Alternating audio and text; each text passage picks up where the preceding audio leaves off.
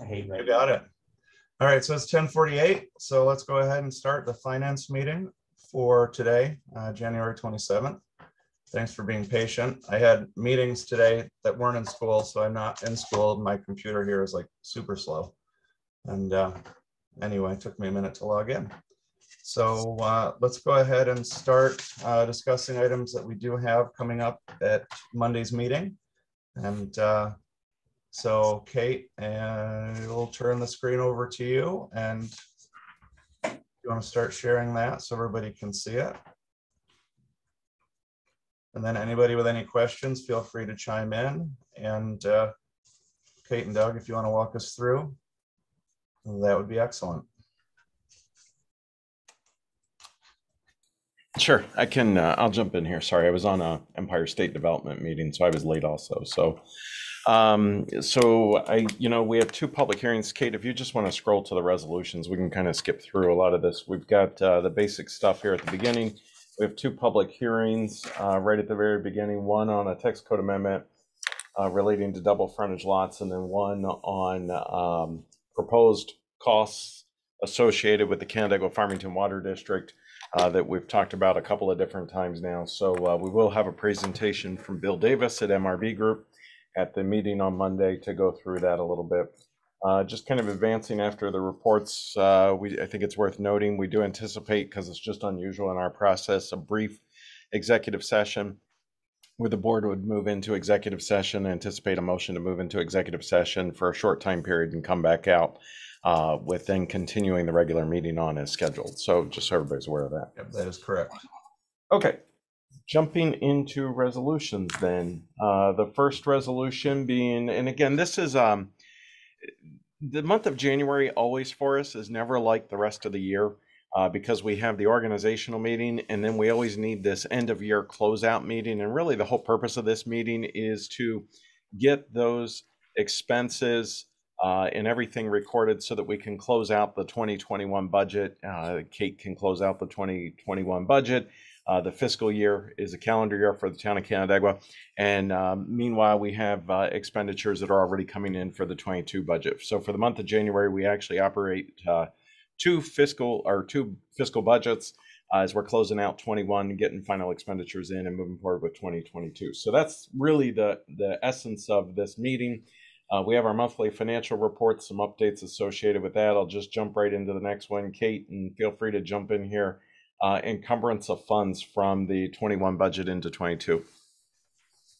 Absolutely. So as you know, we implemented the purchase order process with the transition over to Encode 10. It's been fantastic. It helps us keep track of all of the different purchases we have outstanding at the end of the year and get a better handle on our encumbrances for the year end. So as all of the 2021 expenses rolled in, I looked at the outstanding purchase orders, and we determined that this chart here are the items that need to be encumbered for the total amount of $184,080.50. So what we're looking for in this resolution is the board to acknowledge that these outstanding orders have been placed, the contracts, the agreements are in place, or perhaps have already partially billed, and we're just outstanding as far as the rest of the follow-up to complete the PO. So this would authorize me to encumber this list of purchase orders and to make the entries in the budget to roll those into the 2022 budget year. Well, you guys do a nice job of closing out POs, if that's all you have. This has made a huge difference having code. Let me tell you, Doug and I used to find them a year, 6 months, 3 months into the year, we'd find, oops, there's something. So this has been really, really clean. It really has helped us a lot be more organized in this way. We got a little spelling error here, just so you know, on 551. That would be what was entered into the purchase order. Okay. So those are just pulled directly from the system. Just here and there, we do have a few typos, but I don't think it makes too much of a difference as far as the intention of the purchase. The next resolution, if there's no other questions on that, the annual report from the clerk. Jean, I know you're on. I don't know if there's anything you want to share. Nope, I don't believe so. My reports and my bank statements are here in the office. So if any of the board members want to come in and take a look, you're more than welcome. Any questions on that?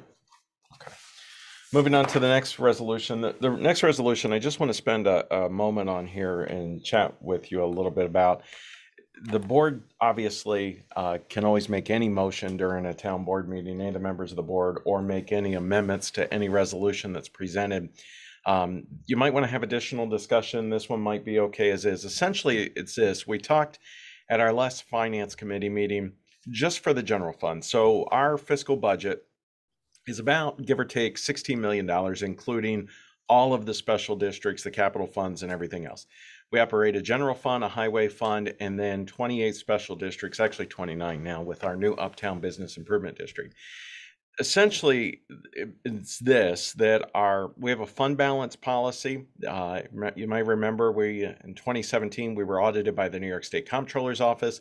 One of the findings was specifically that the town of Canandaigua had too much fund balance and that they weren't necessarily planning for it. So we enacted a fund balance policy. It does give us some flexibility in terms of when projects are coming up and how much money we should have at any given time. Yeah, Jared's frozen, just so everybody knows. He's going to log out and log right back in. But basically the policy tells us that we should have a minimum amount in our fund balance and that we should have a maximum amount, and it's based on a variety of different things, percentages, etc. And then it also gives us flexibility when we understand that there's projects that are coming up where we might need extra money in fund balance to give us greater flexibility. One of the things that traditionally we will do when we get to the end of year closeout is we will look at the amount of money that we have essentially in fund balance. And when it is too high, we will look at making appropriations to certain reserve funds so that the money that then is moved over into the reserve funds are for a specific purpose. And then that way it comes out of the unassigned fund balance. Once an amount of money is designated for a certain repair, or a certain reserve fund, the parameters associated with the establishment of that reserve fund are defined by the law that enacted the reserve fund. And so those monies become very specific for very specific purposes. So it does restrict the use or the spending of those funds, and it makes it essentially to whatever it is. So for instance, in this list that Kate is showing here, I'll just use the first one, Campus Repair Reserve. That an allocation to that reserve fund then means that that money has to be used for campus, being the town hall, town complex campus, including the highway facility, repairs to our buildings here on the property. Or for instance, in the second case, the Open Space Reserve Fund, the money going to the use of open space protection, which a lot of times is what we use for our purchase of development rights program, or if the town was interested in acquiring land or extinguishing development rights on a particular piece of land. So during the last meeting, we talked about our general fund balance, unassigned fund balance, being approximately at $3 million. And at that point, we did not yet know our fourth quarter sales tax number for the year 2021. We have a fantastic problem, and it really is a fantastic problem that most municipalities, truly, honest and truly wish they had. Our fourth quarter sales tax anticipated revenues were substantially higher than what we had budgeted for in 2020, of course, during COVID, when we did the 2021 budget.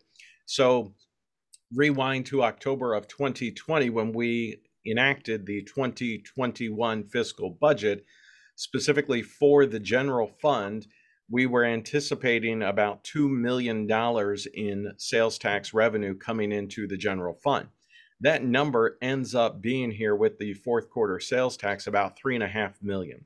So substantially more than what we were planning. And for us, it actually further exacerbates the problem that we have too much money in fund balance. So this specific resolution takes $1 million additional dollars in out of the fund balance, unassigned fund balance, and allocates it to these reserve funds in this specific project that's listed below the Canandaigua Farmington Water District, so that $1 million comes out of that unassigned fund balance. However, the end result is that there is still going to be, even if you move this $1 million out of unassigned fund balance, there's still going to be too much money in unassigned fund balance per the town board's fund balance policy that's been enacted by the town board of the town of Canandaigua for 2022.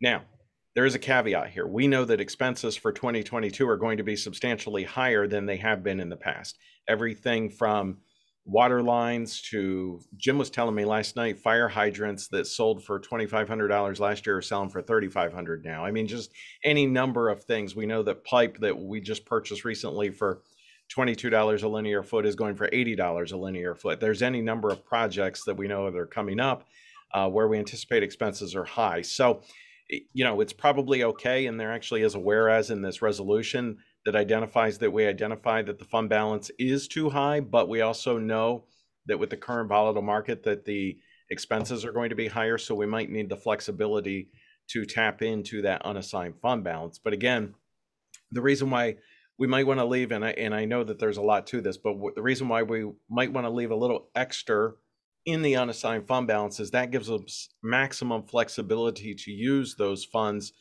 for any of the needs of the town of Canandaigua. Again, once it goes into a reserve, then it is specific for that project. So let me pause there and then we can talk about these reserve funds. Any questions on any of that? I was going through a lot there. Anyway. Okay. So what is the fund balance right now and what is it supposed to be in between? What are the? So the top number, the cap number for the general fund, specifically for the general fund, we should have, give or take, per our fund balance policy, if you were just looking at the numbers, about $1 million, $1.5 million, say $1.5 million on the high side. Right now, as of today, without this resolution, when we go to close out this budget, it'd be about $4.5 million. Okay, wow. That includes the transfer to reserves? No. No. No, so it'd be about $3.5 million. Then there is an appropriation, so that would get it down closer to the maybe 2 3/4, that type of thing. But it's still going to be more than per what our fund balance policy allows. Now, our fund balance policy does say if there are projects or expenses that it gives us the flexibility to increase over that. So I think we're okay in terms of our fund balance policy, knowing that the 2022 expenditures are going to be higher than we budgeted for. We more than likely are going to need to do a budget adjustment first quarter 2022 as we're starting to get some of these projected estimates of planned projects for 2022, thus using some of that unassigned fund balance. But there'll still be 3.5 in the unassigned fund balance after we take this $1 million and reassign it? No. How much would be, that's my question, how much would be in there after we move the $1 million into these other places? About 2 3/4. So what's the percentage? What's $1.5 million? What's that percent of our total budget? Well, administrative manual.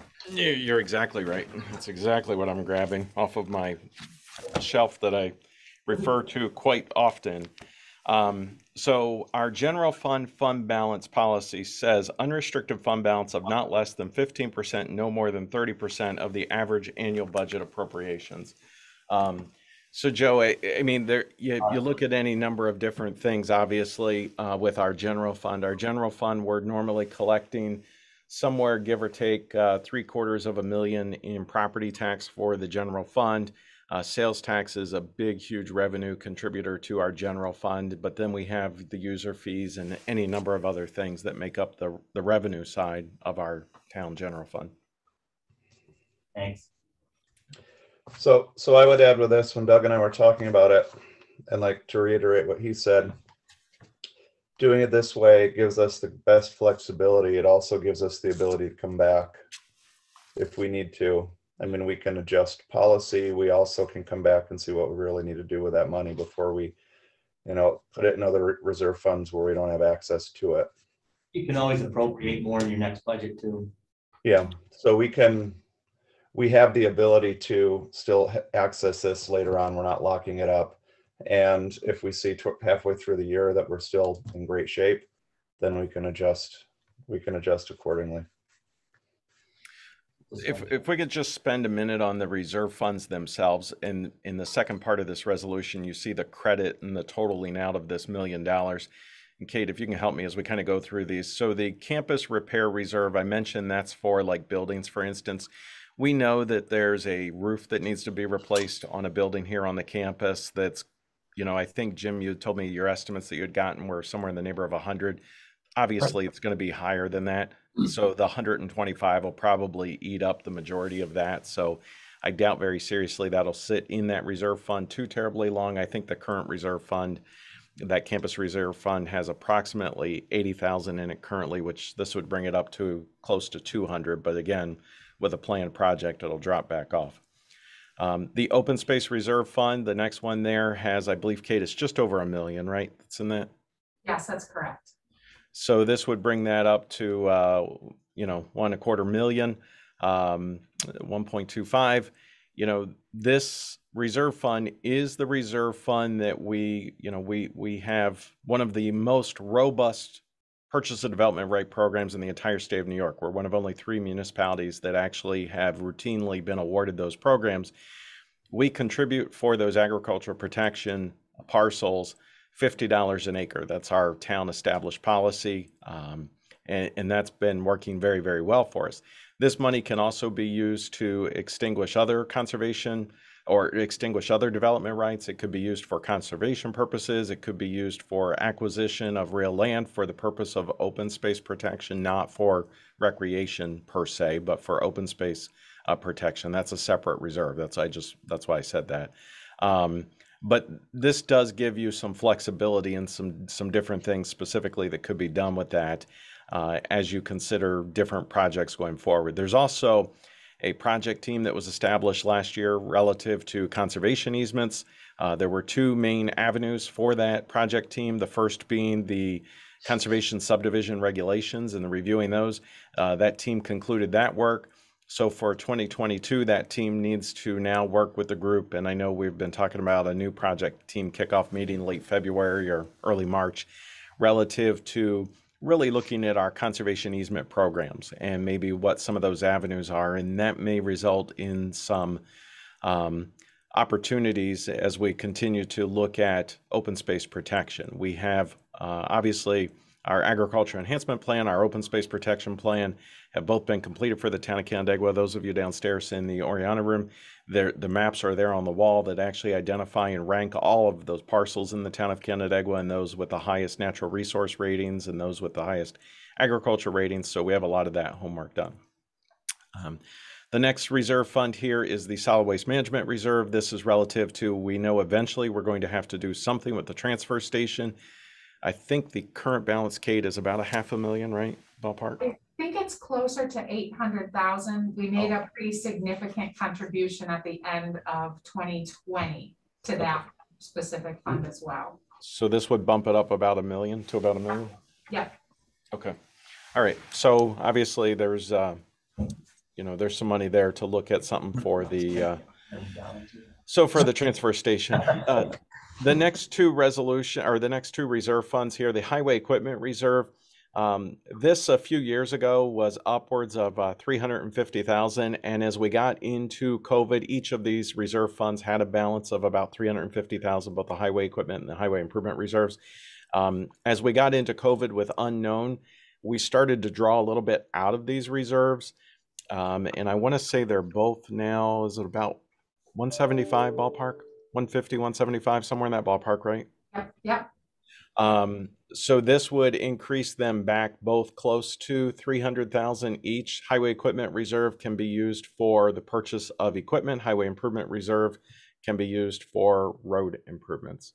And then the final one there, and Jared, I'll let you take the lead on this one, is the allocation to one of our special districts, the Canandaigua Farmington Water District of the town of Canandaigua, specifically for improvements that will need to be made for the residents of the town of Canandaigua and the Canandaigua Farmington Water District of Canandaigua. Yeah, and that one's to make sure that we we know the project is coming in, the presentation on the project, and we know it's coming in quite a bit over budget, and that's to allow us the flexibility to help offset some of those increases that they're probably going that they will see. So we don't have any dramatic increases, because it's not good when you have 69 cents in one part of the town for water and then over $1 in another part. So we'll have access to that to try to, to equalize and take off some of the sting of the increases that will be faced. Just a note on that one, Kate, Canandaigua Farmington, I believe, is SW 515, right? Not 500. Yes, that's correct. Yeah. Just a typo there. We'll have to fix on that resolution, but okay. Does anybody else have any questions on that? I know that was a ton of stuff. I told you we needed to spend a minute on that one. Yeah, I have a question. Did we make a contribution to Canandaigua Consolidated when we took on the big project? No, sir. Why? Why are we doing it here? That's a decision for you guys. That's why you guys that are the elected officials get paid the big bucks. I would say, Terry, is this going from my perspective, project itself? Go ahead, Terry. No, I said, is this going against the capital project itself? At this No. point, it would go into the district, and then like we did with the booster tank and pump station, then there was an appropriation of fund balance from that district to the capital project. I believe it was 1 million for the booster station and tanks that we appropriated from SW 500 to the capital project. But the way this is written would put it simply into the fund balance. The capital project does not exist at this point in time. And there would, yeah, let me just follow up on that a little bit more if I could real quick. So the capital project actually for this project would not exist in the town of Canandaigua. It would exist in the town of Farmington. So this resolution would actually move the money to SW actually 515, the Canandaigua Farmington Water District. So the way that water district works is we have a very low fund balance in that water district because basically it's money in, money out.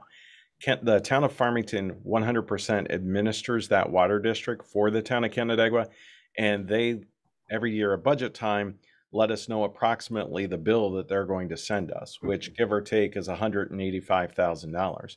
We would anticipate that would go up as a result of, if you move forward on Monday night associated with that project and what their, subsequent tax rates.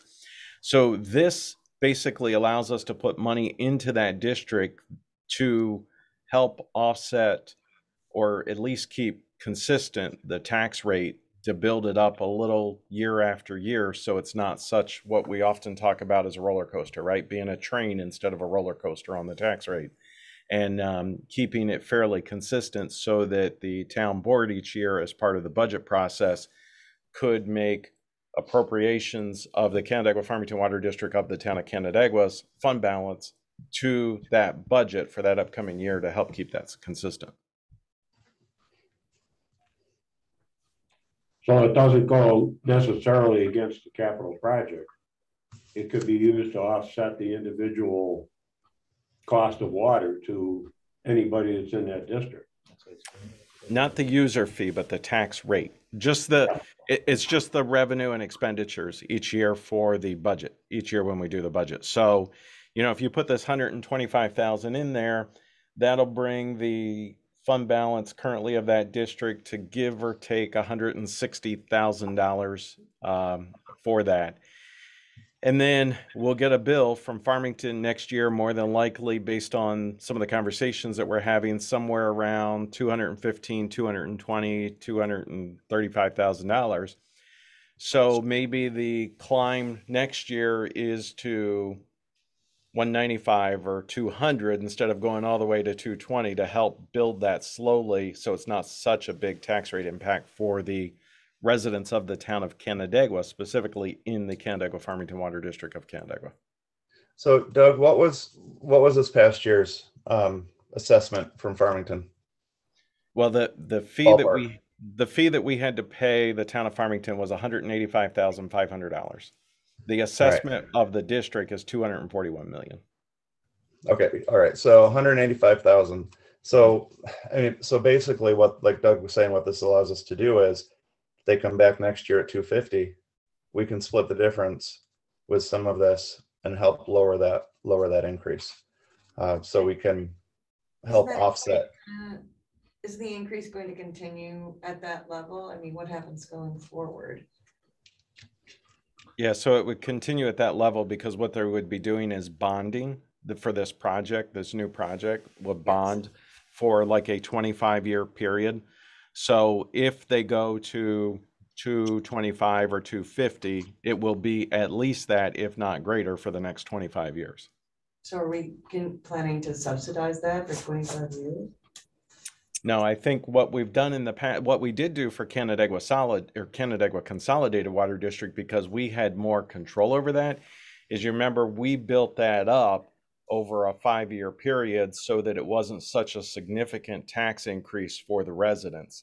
And so we took not from the general fund, as Jim was saying, but by building up the fund balance of the Canandaigua Consolidated Water District and starting to do that year after year.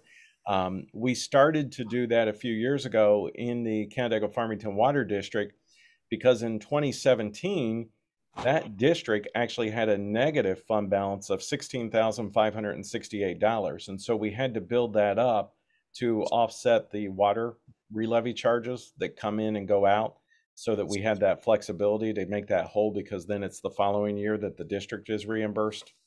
I'm probably complicating you, but essentially, it's again trying to minimize the roller coaster, it's not going to be completely a train, right, keeping it flat, but trying to minimize the incline is what you would be able to do by doing this. Otherwise you're realistically looking at least probably give or take a 25 to 30 cent tax rate increase for the north half of the town of Canandaigua per thousand. In the Canandaigua Farmington Water District of Canandaigua, taking it from 77 cents approximately up to about $1. When you talk about the how we built up that fund balance in Consolidated District, we is those of us that live in that district that paid into that. It wasn't the town making a gift, it was individual users like us paying into that as that stepped up. And we built that, we users and the residents in that area built that up. Right. It wasn't the town taking money from some other source and building it up, it was us.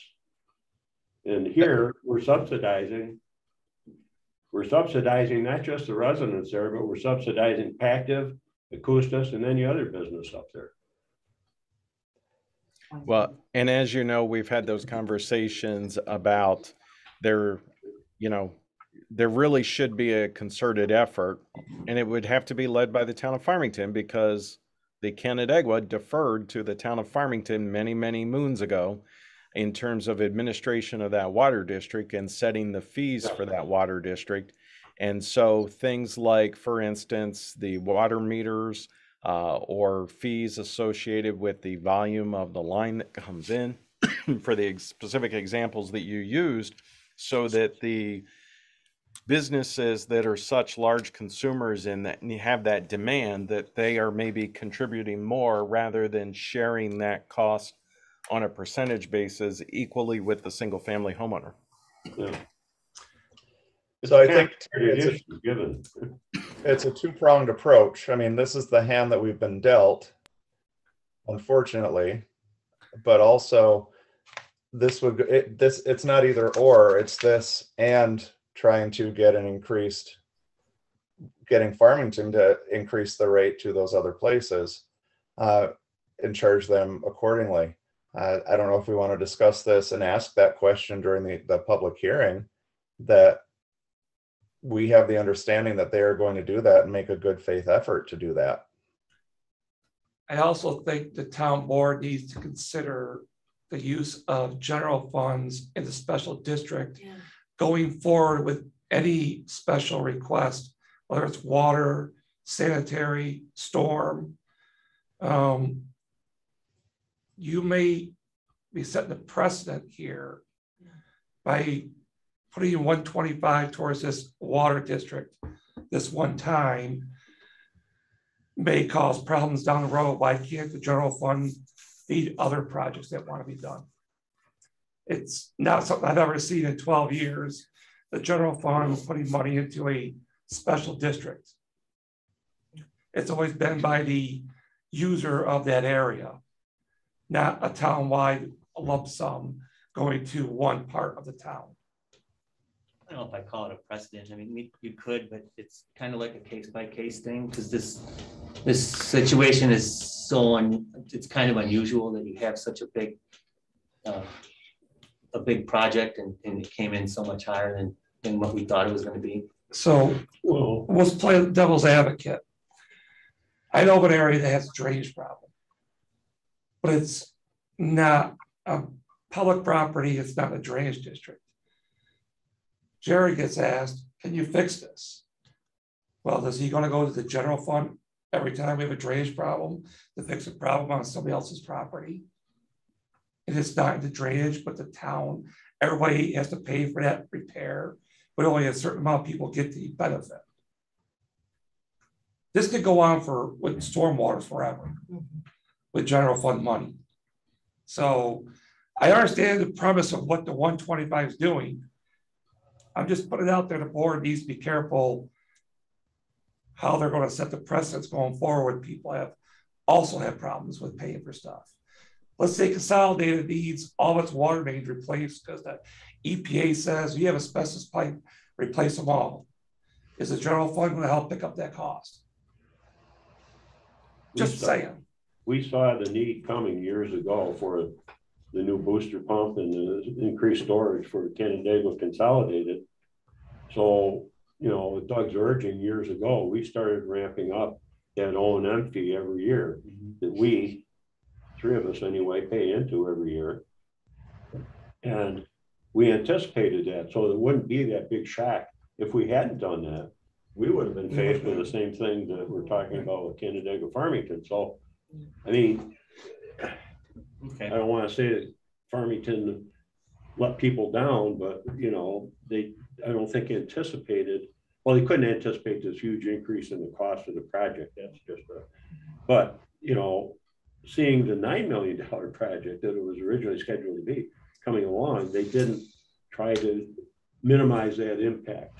You know, and now we're faced with, do we do it? Or, I mean, the project itself is going to be approved. It has to be because there's no choice, really.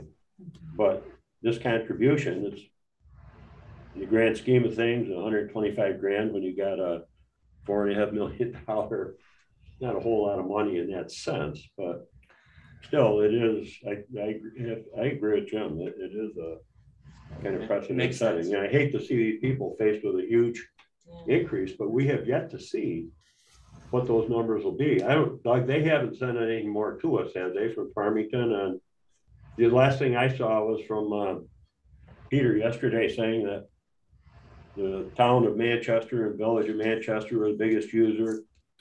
Then Pactiv and Akoustis was number 3 after that, but that's the only information I think we've seen.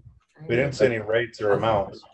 Yeah, that's all other than just that early forecasting that I did for you guys a week or so ago. Yeah. We also did have a request from Supervisor Inglesby when we did meet with him last week. Keep in mind to allocate 200,000 plus or minus of our ARPA funds for this project, and Farmington was looking, and that's a percentage basis, and Farmington was also looking to allocate, I think, 700, I believe, plus or minus of their ARPA funds to this project.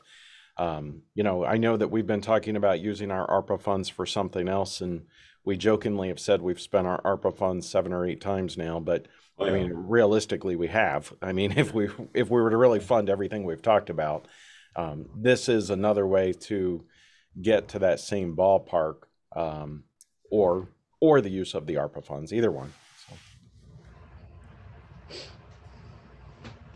Doug, I know that will probably be 2 years before this necessarily gets put full on everybody's tax bill.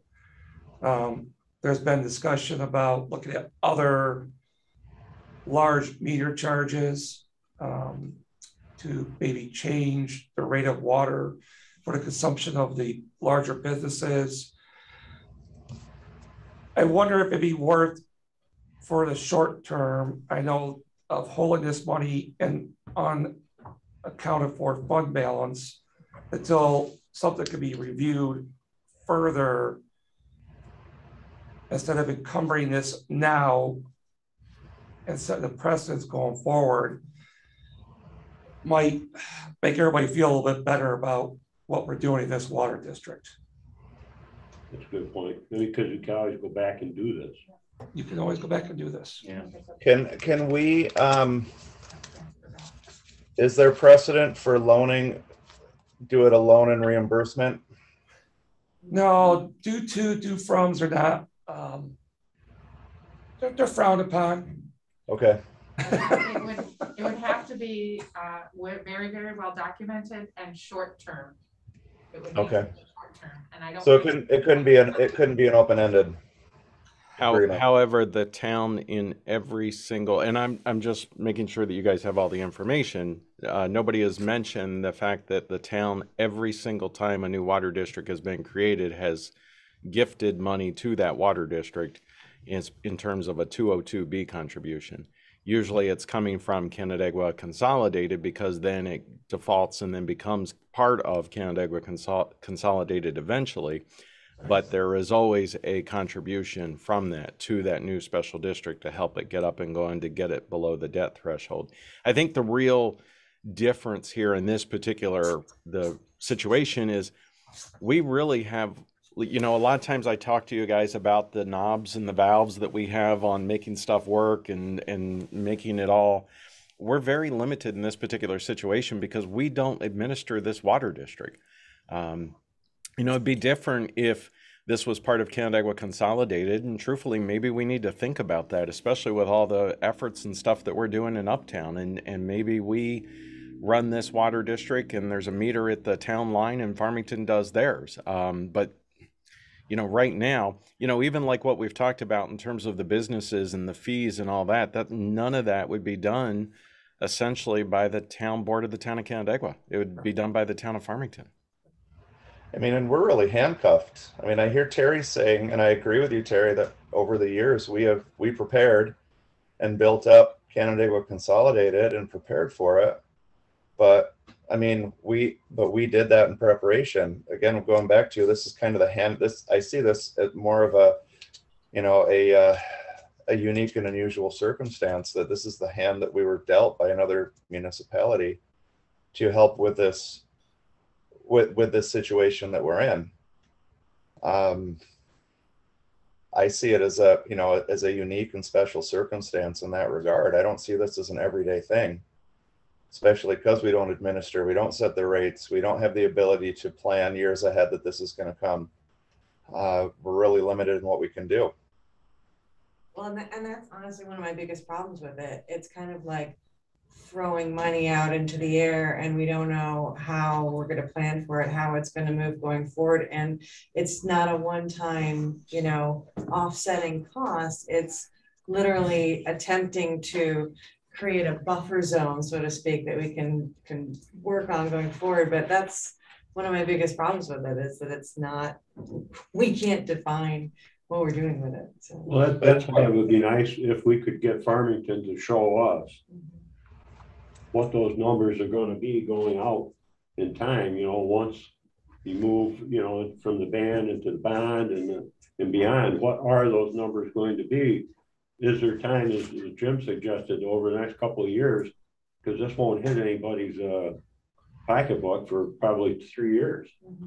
Is there time to have that ramp up like what we did in Canandaigua Consolidated, so that then the final impact isn't going to be as great as it would be looking at it today, you know, a step function. And so I don't know if Farmington is going to have that information for us by Monday or not. I just haven't seen much, you know.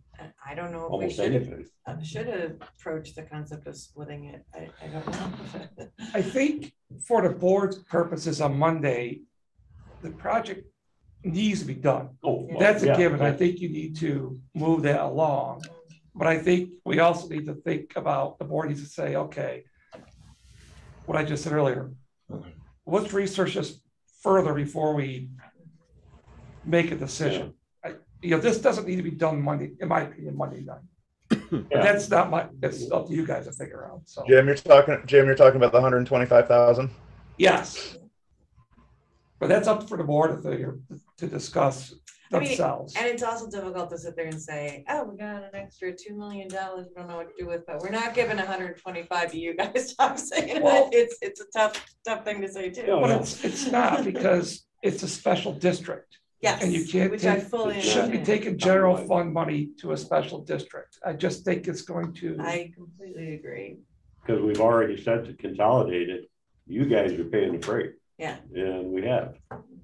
So, No. again, I recognize we don't have the control and all of that, but maybe the thing to do is to hold off on doing this for now and explore what the ramifications would be to the town of Canandaigua if we said, we're gonna put a meter up here and we're gonna control our own destiny for our own, town residents, now, So what would the impacts of that be? I don't think we can say what they'd be right now, financially speaking.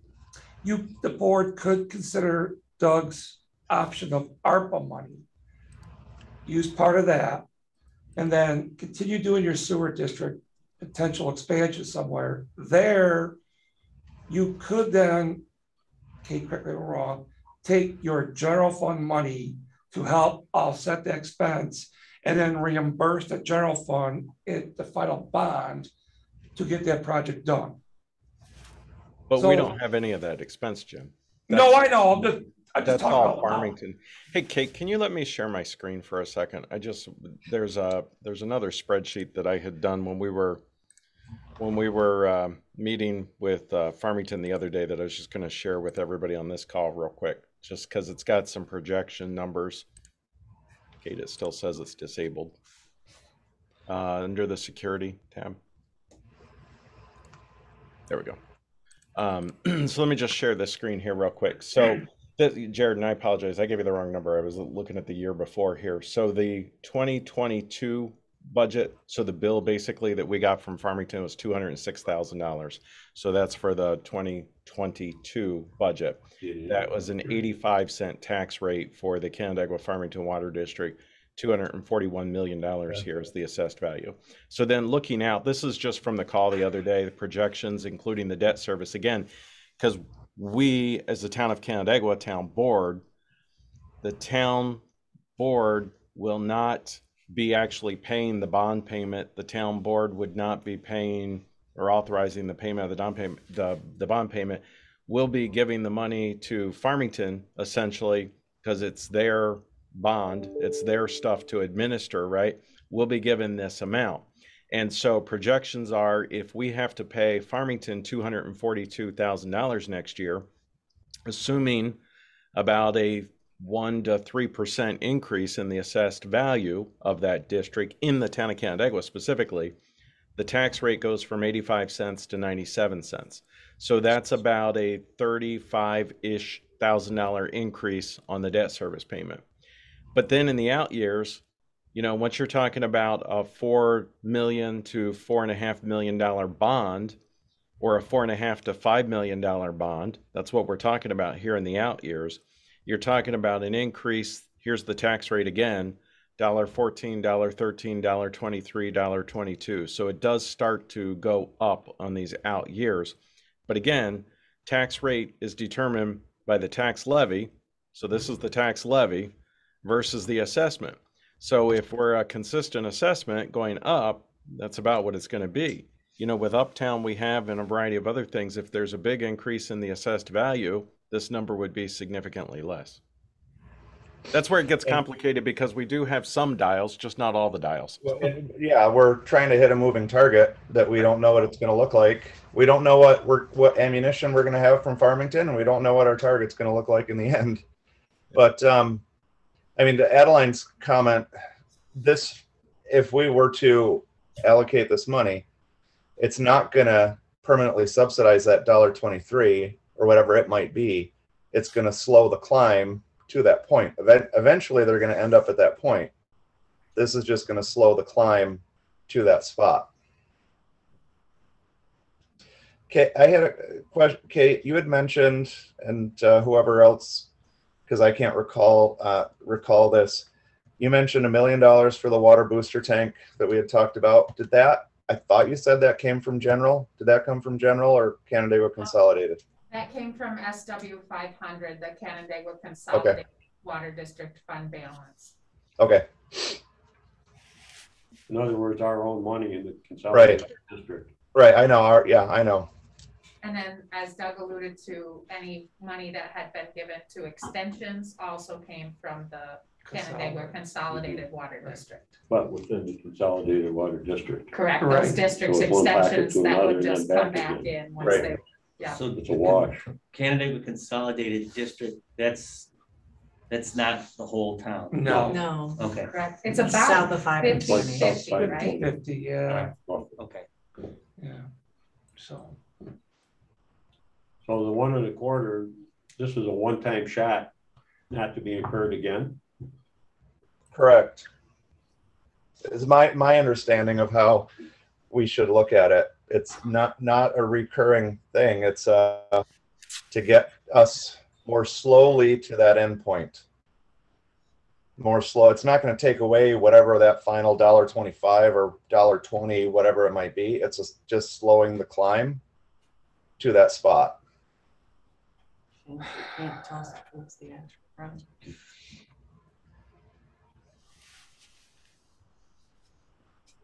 I'd wait. Can always go and do it. I have to kind of agree with waiting too. I think that. And in the meantime, explore some of these other actions,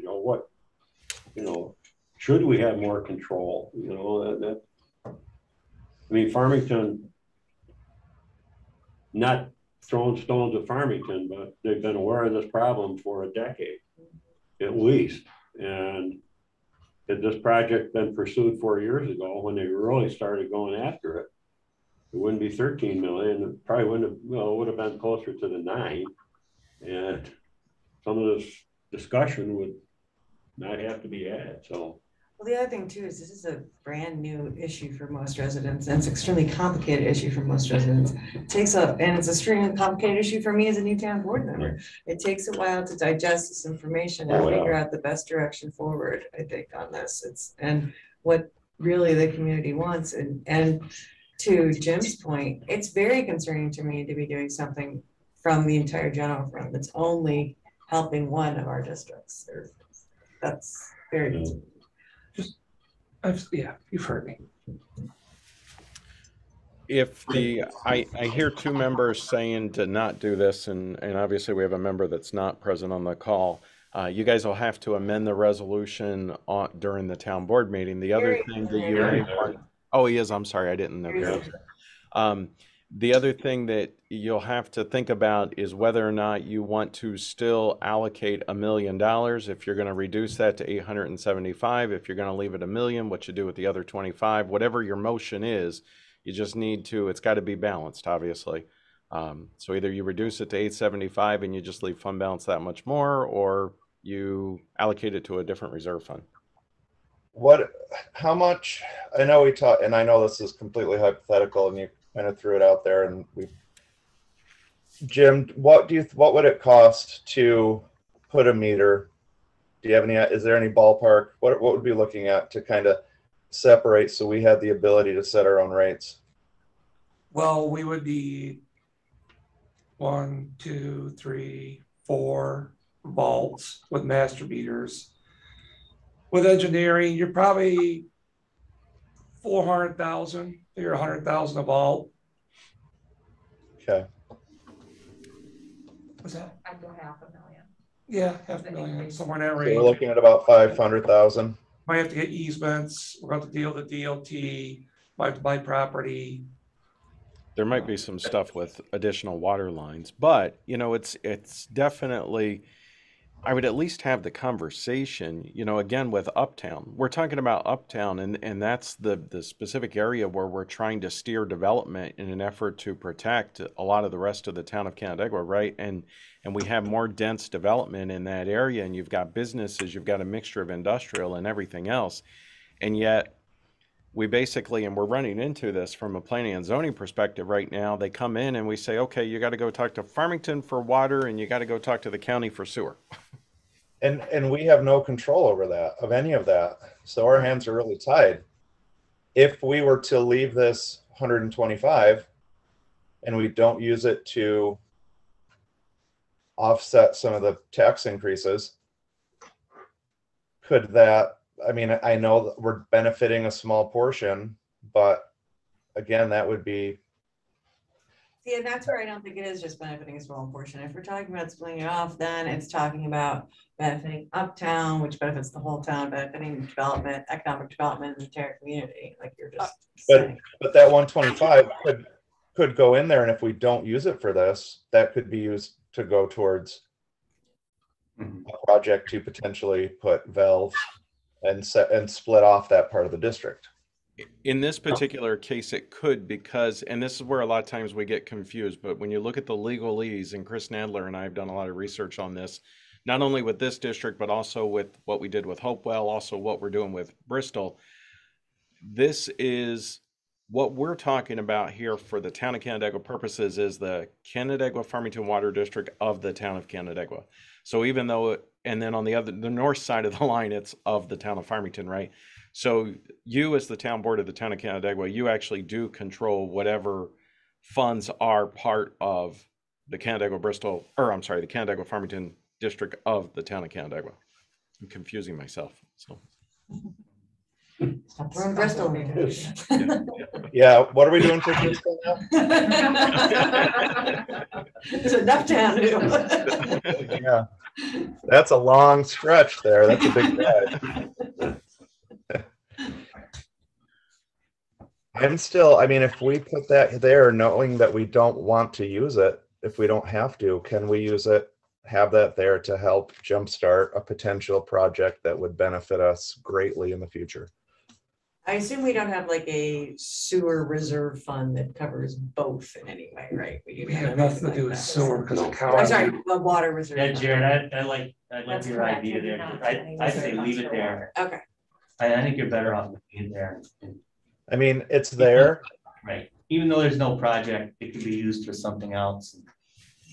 And I hadn't thought about, you know, I know we've talked about it, but the more we think about it, we're going to go through this issue a lot, especially if Uptown does continue to grow. And I don't want to base growth in this area on something that's out of our hands. No. So we're constantly going to be wringing our hands saying, you know, a lot of woulda, shoulda, couldas. If they had done this, we wouldn't be in this boat, but this will put it directly in our hands. And I think that's a benefit to a huge benefit not just the town, but the entire area, the greater Canada, you know, the whole area, to be able to split that off and have that under our control is what I'm getting at. So I'm inclined to, if we have that in the back of our mind, that's what that should be used for, I'm inclined to leave that in there, knowing that we're, you know, 30% of the way to being able to do this, potentially fix one of our problems. Yeah, and we haven't, I mean, this isn't a formal project in any sense of the words at this point in time, but there could be grant money available, other sources of revenue to, you know, help offset that cost, so the cost wouldn't really be all that great. But if we leave it in there with this name on it, would that require another vote by the board in order to put that money toward that district? Well, it would already go in the district, but you know, another option that you could do here is we could create a capital project. You could call it whatever you want, Uptown Infrastructure or something, which would also give you the flexibility to do something like this. I mean, Yeah, there's really any number of options. Right. It's in a capital situation, you can move that money, so Yeah, that'd be a good Yeah. idea. I think it's a good idea. Yeah. Let's do that. So we drop this by the 125, so we take this to 175, to 875, sorry. And we create a capital, that's, so we would need to create a capital project by resolution. How about if I work on an amendment that you could introduce during the town board meeting? And I'll email it to you out ahead of time, but then one of you could introduce it at the meeting. All right. Wouldn't we just be changing the title here from Canandaigua Farmington Water District to? You could, but we don't have that specific project created, so we'd have to create that project. We'd have to create the project and then put money to the project. And that's one of the problems here. We didn't have enough reserves. We could just We only had a few do a reserves. reso before this reso that creates the project. First to We'll tell you why in a minute. What if we could just create we could have a resolution creating it, take this off of this line, and then, whatever way is most logical, Doug, as you Yeah. write it up, let's go through and do that. Well, I'll work on it. Kate and I will work on it this afternoon, and All right. we'll try to keep it simple for you. We understand the intent, so. Right, okay. And I think too, I know that we had a lot of discussion. I think a lot of this discussion, even though it'll be a repeat, it's vital to have Monday night as we talk about some of these things that we're going through, because that's one thing a lot of people share is that, a lot of things are discussed at this meeting that aren't at the next one. So I think a lot of these thoughts and questions and comments that people have, as much as we can, not take it, but we've spent probably 5 minutes on this, I think. Town board meeting. At least. I think at least share some of we need to share this thought process is what I'm getting at as we go through this resolution, because so people know where we're coming from, why we're here, why we've decided to do this in the situation that we're in and what we're going towards. So much smarter. Well, We know the end. Certainly been a good discussion. No, it has. And not a lot of people watch the recording, but they'll jump in on Zoom Monday night. So clip notes. I'm not talking, Terry, don't get an extra espresso thinking I'm thinking a 45-minute, but just to get the thought and the intention through. Okay. Are we done with that one? We'll move on. And item 2 on the agenda. Yeah, right. Okay. Finally. I forgot we were still going through the agenda. I do have some emails here from Bristol, Doug. Do you want to talk about those? Well, we actually do have a Canandaigua Bristol Water District, but that's for another day. So let's talk about those emails that I got about that too, that you got too. Okay. Next resolution here. So this is, we've talked many different times about it, but there is a grant window opportunity. We just, right now, you all know, we've had this conversation. We're a little short-staffed at the moment with some changes that we're making in staffing, and I just don't have the bandwidth internally to make this grant application right now, but there's a TIP grant opportunity, and this would be potentially for North Road, complete reconstruction of North Road. We know it needs a complete reconstruction, which would then include complete street with sidewalks, the whole 9 yards. This is just to make the grant application. It's a $5,000 proposal from MRB. We did solicit 2 other entities, and neither one of them had the bandwidth to take the project on for us. And MRB told me specifically that they would really rather not, but because it's the town of Canandaigua, they're willing to help us out. It's just everybody is super busy with these right now. So anyway, so this would advance that. Any questions on that? Oh, okay. Next one, fleet diagnostic equipment. Jim, I'll let you do that. This was budgeted for this current budget year. Wait, was it really budgeted? I don't think it was budgeted. Was it budgeted? No. No, I couldn't find it, Well, but it was Good try. discussed. For Well, sure. Nice It try. was definitely discussed. I thought it was budgeted. Sorry about that. We have been going, every time we take a vehicle with a code, it's $250 to plug it in. We had a scanner that's too old. We cannot read the new stuff. We have a mechanic who is capable of fixing the equipment. We just got to be able to read the codes. So this is our new diagnostic equipment. to work with our equipment to be able to perform the necessary repairs on the equipment when we can read the codes. It costs you $250 every time you bring it somewhere to, Yeah, right? Kenworth, just to plug it in. How often you do it? A lot because of emissions. So the one truck goes up every month. And It's that's great. Staff time, getting it there. Getting it back. Plugging it in, playing. So And that's a lower quote than we anticipated as well, Jim, right? You got two of them?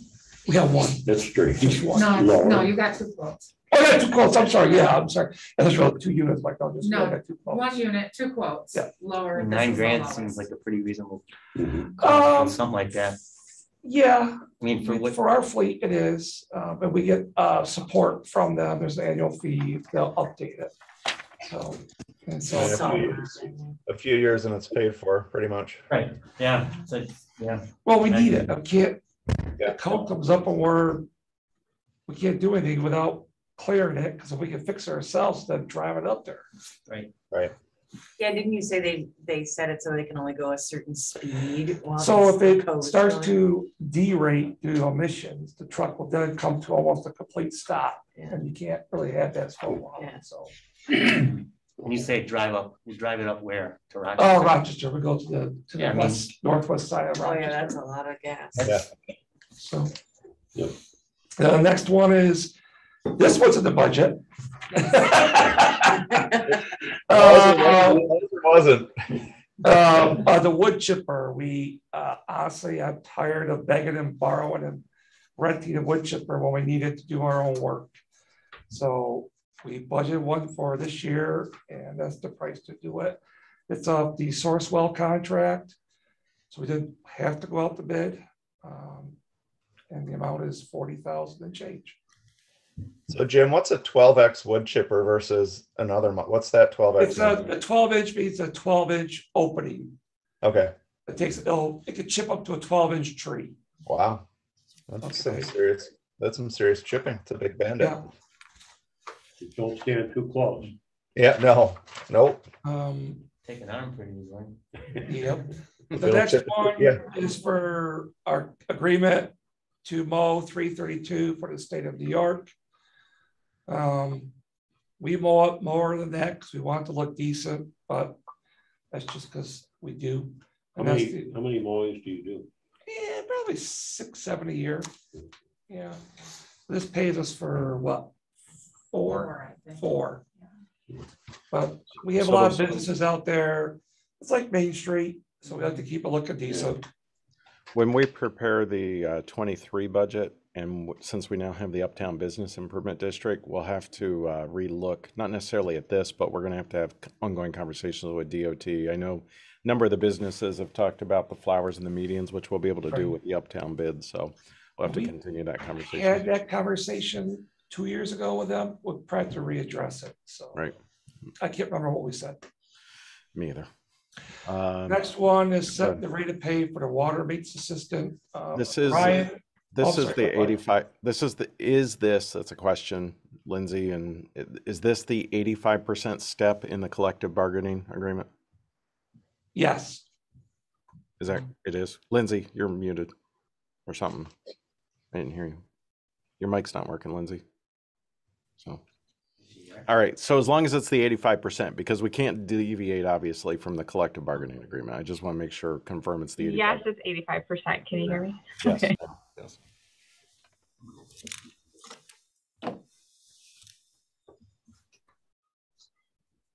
All right, Jim. Jim's trying to create a new, just invent a new position that doesn't exist. but I budgeted for it. Still doesn't exist.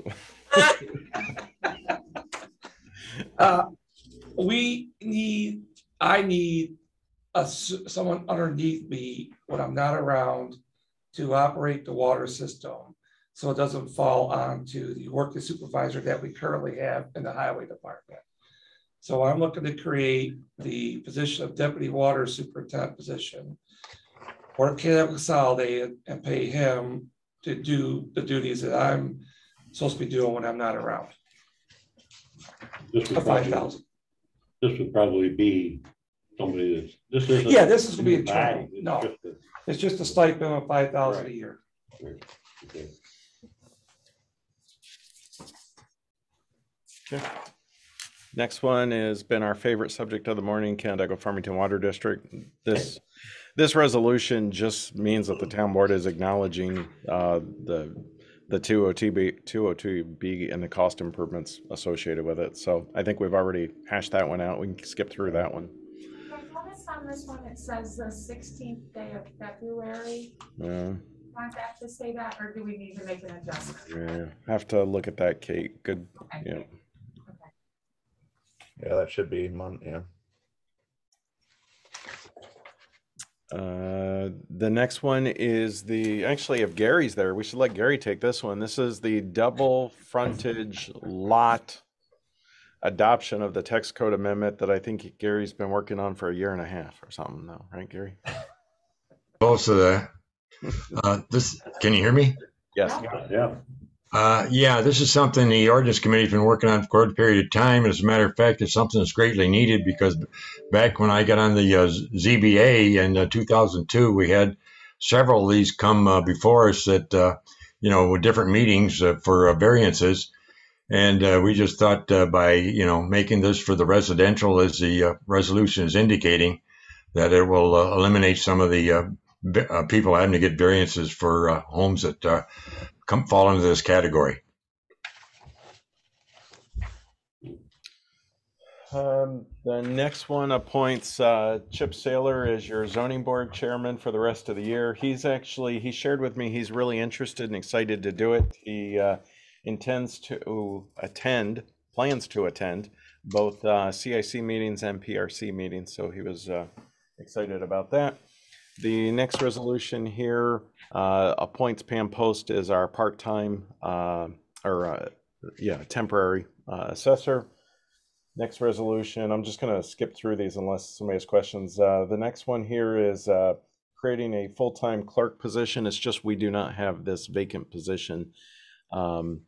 This is an additional new position. As you know, we've been talking and we have budgeted for some help for Jim in his office, and with some possible adjustments being made, we'd like to advance as quickly as possible advertising for a position and moving forward with that, right, Lindsay? That's the intent here on this one, right? Yep, right. That's correct.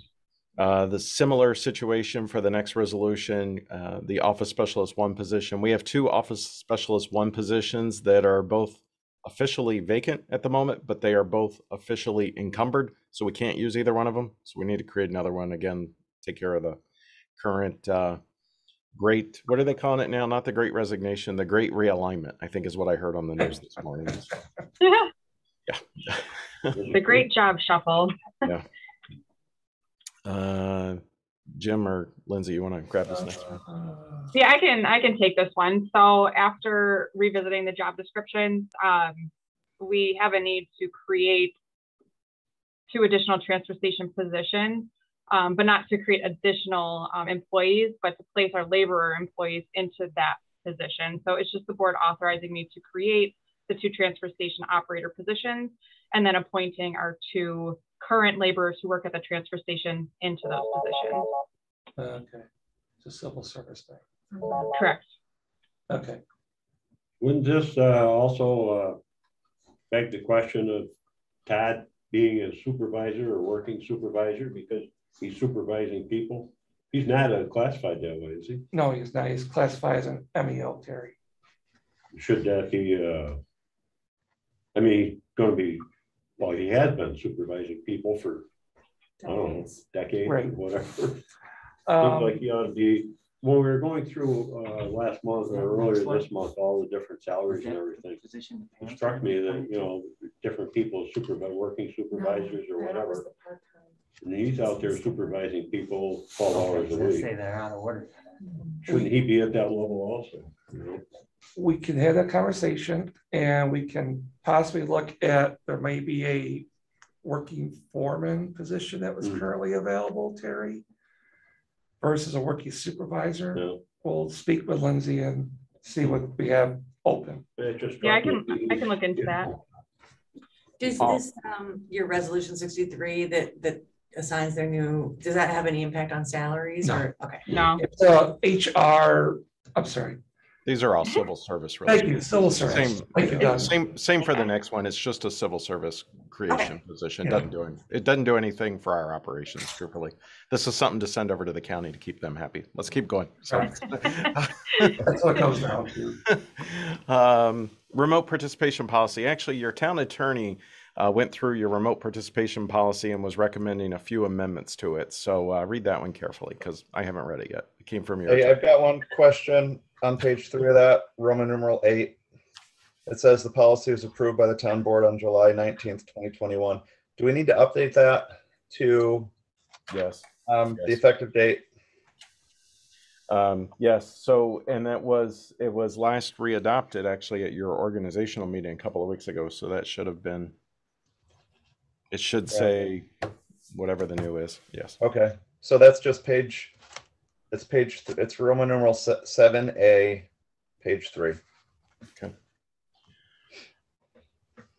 Your 2022 meeting schedule, this was just moving, it's not necessarily moving a date, it was just clarification, I think, right? The June town board meeting, it falls actually on Juneteenth, the new holiday. So we need to move the meeting date to the week before, like is our customary practice, June 13th. And then some sureties. I think that's it, unless somebody has questions. She's good, Lindsay. Doug, we may need you out in the foyer. We had somebody fall outside. Lindsay's dealing with it. Okay. All right, thanks. Yep. Not icy out there. Set aside some money. I don't remember it being slippery when that thing moved. Yeah, we might need to keep an eye on that. So does anybody have anything else? Jean, do you have anything else? Bill's the abstract, anything goofy, anything you need to share with us? Thank you. All right, so I'd like to propose going forward. Thanks to everybody for being flexible with the times and the dates. I'd like to propose going forward at the same time at 10:45. It could either be whatever works, either the Tuesday or the Wednesday or Thursdays. Any preference from the gallery? Thursday's fine. Thursday's fine. So we'll do it on Wednesdays then? No. Are we doing like are we following like the same schedule as the previous, like the week before having meetings the week before the town board meeting, and then was it the week after the town board meeting, Kate? I just need to know so we can get the press release out. Yeah, you guys tell me. Last year, it was specifically the second and third Thursday, because that allowed us to capture whichever week fell before the town board meeting. And then the second one would either be before or after. And sometimes we would adjust based on the availability of conversation. So if that works, we can still do second and third Thursday, but do 10:45 a.m. That works for everyone. Is it necessary for the meeting after the town board meeting? You know, it depended each month. If there was something to discuss, we certainly enjoyed having that already on the calendar because we didn't have to call a special meeting. So if something came up, but there was a project, a capital project, perhaps we get numbers from Farmington. It could be a good use of that time. And then if we don't need it, we would simply cancel the meeting for that. Yeah, it's easier to keep it on a calendar. Yeah, easier to cancel it if it's already there. Right. Then you're not scheduling something else. And then all of a sudden it's a meeting. So I can't, I've got something else. So we'll go the second and third Thursdays at 10:45. Sounds good. Yes. Okay. Thank you. See that. Anybody else have anything to bring forward? Nope. All right. Well, hey, thank you, everybody. And thanks for everybody for your input. I think we had some good conversation and good thoughts being shared, and we worked through some things. So thank you for that. And if that is all, I'll go ahead and we'll go ahead and adjourn the meeting.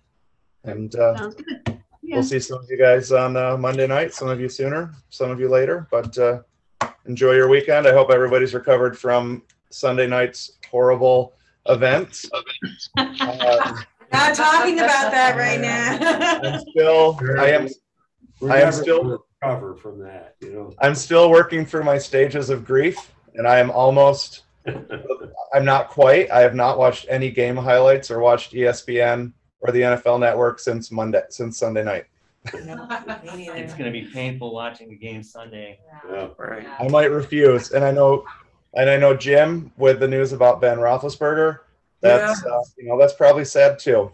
Sad, but it was expected. Oh, him retiring. Yeah. Time. That would be like me standing out there. He got to the point where he really couldn't move. Tom Brady, that'd be great. Yeah, I know. I like watching him lose. All right, thanks, Jared. See you Thanks, guys. All right. Bye-bye. See you later. Bye-bye.